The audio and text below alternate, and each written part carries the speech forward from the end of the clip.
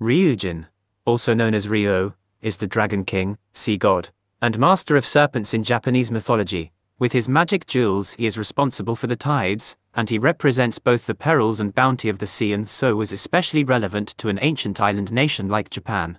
Ryujin is often associated with or considered the same as Owatatsumi-no-kami, another water deity, or Shinto kami, better known as Watatsumi.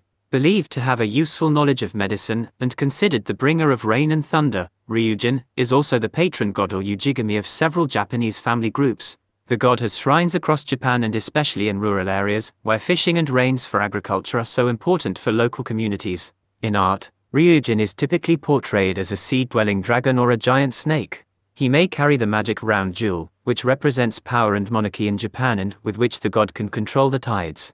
Ryujin is a protagonist in several Japanese myths, but reflecting the fickle nature of the sea. He can be either a sinister force, or a kindly ruler who helps heroes in distress. In the appearance of Watatsumi, for instance, he helped Hoori against the hero's brother Hoderi. However, Ryujin also stole the jewel which belonged to Kamatari, the founder of the Fujiwara clan.